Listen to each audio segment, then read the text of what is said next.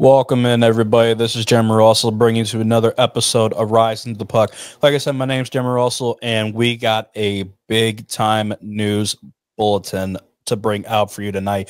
It's not one of those. It's not one of those kind of updates that you definitely like to hear, especially going on into the NHL. But this is definitely one that you definitely do have to bring up. We have Tyler Seguin out 4 to 6 months, not weeks, not days. We got him sitting out for 4 to 6 months with a hip injury. I mean, this is definitely a really, really big time loss for the Dallas Stars. I mean, you look at what the Dallas Stars have been able to do, having such really good firepower, and definitely being able to lose Tyler Seguin is definitely going to be one of those big key pieces of the puzzle for the Dallas Stars that is really going to hurt them going down the stretch. But if you haven't gotten the opportunity to look at the update, I'll kind of give you a really quick glimpse and an update about the update. I mean, Tyler Seguin is sitting third on the Stars with 20 points, 9 goals, and 11 assists, and he has a plus 14 rating in 19 games this season. So he's no stranger to being able to find the puck in the back of the net or just even getting points on the board. It's definitely one of those kind of injuries that you sincerely did not want to see. But Tyler Seguin has definitely been battling this kind of a injury bug that he's been kind of enduring, especially going through the past. I mean, last season, Tyler Seguin he missed 11 games because of a lower body injury, and he was limited to 3 games in the 2020-21 season. I mean, it's definitely a devastating injury to Tyler Seguin. Of course, thoughts and prayers go out to Tyler Seguin for a quick and speedy recovery, hoping everything goes well. This way you don't have to miss more time with them.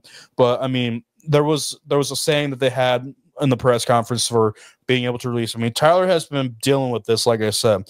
I mean, he's been managing it, but I mean, this is definitely, I guess it's the time that you finally need to pull the trigger and say that you definitely need surgery. I mean, the Stars GM, Jim Nill, said on yesterday, that it's just gotten to a point to where it's really his time to have surgery, and it's wear and tear on his body, and of course you get the wear and tear on the body injury. I mean, you don't really know the time frame. Like I said, they may have said 4 to 6 months, but that's definitely just a rough guesstimate.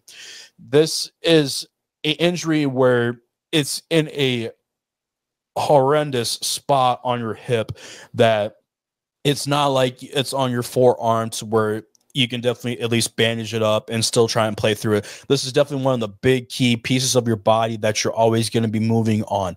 And you definitely do not want to re-aggravate it, re-injure it, even potentially make it worse. I mean, you don't want to see any big-time players out with an injury just in general. I mean, it's one thing to have them out 2 to 3 weeks, but when you get a big-time guy like Tyler Seguin, who has definitely been able to put points out, put assists out, just get the plus rating going for the team, getting the offense clicking, and being able to see the Dallas Stars perform the way they are, it's definitely going to be hurting the Dallas Stars.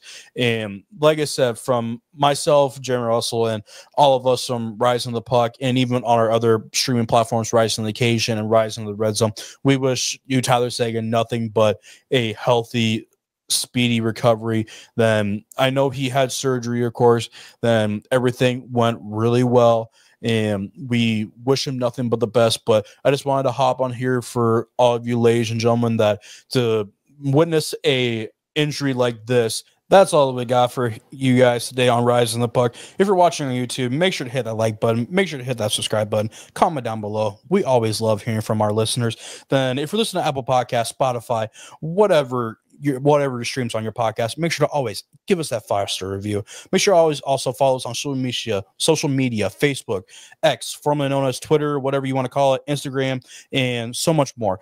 Then I'm your host, Jeremy Russell, and this is Rising the Puck, a Rising to Education production presented by Hurrdat Sports. We'll catch you next time.